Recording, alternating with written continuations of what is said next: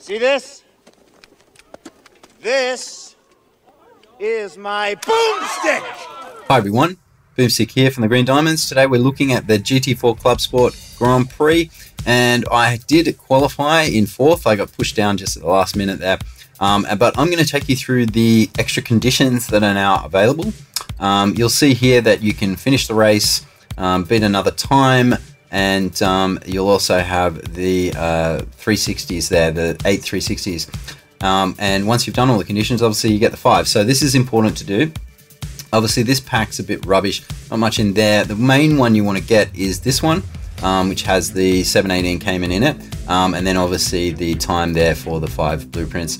All right, let's get on and just do this. Obviously, many of you probably know, but this is just adjusted for the 360s. So let's go through it.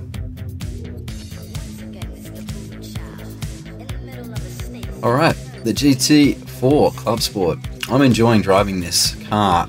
It is a little bit wild, isn't it? It sort of has a little bit of a sort of an attitude, I think, on the road, and it can lead to a little bit more fun playing this car. So I quite like that.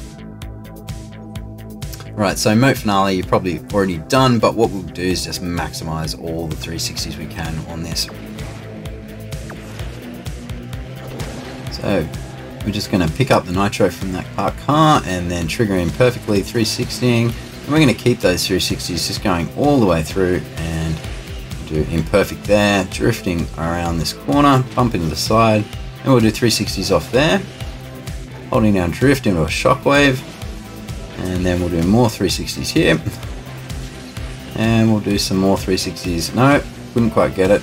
Maybe we'll do it here. No, I'm going to go for the nitro and just build it up straight through this garage.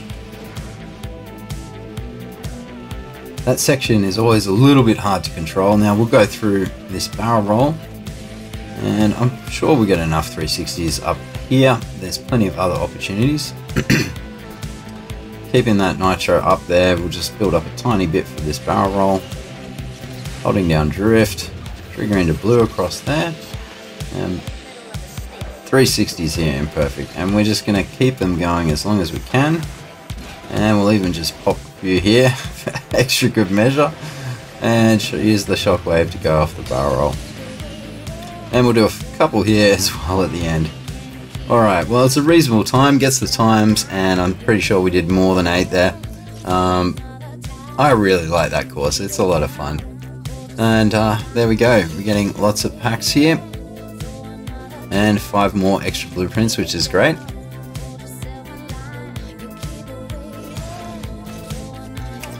So let's see what we got in the pack. Credits. Oh well. Anyway, hopefully that helps you guys out, and if you've got any questions, just put it up in the comments, and I'll try to answer them there. Anyway, if you like the videos, give us a like up there, and a subscribe if you're not a subscriber. Take care everyone. Bye for now.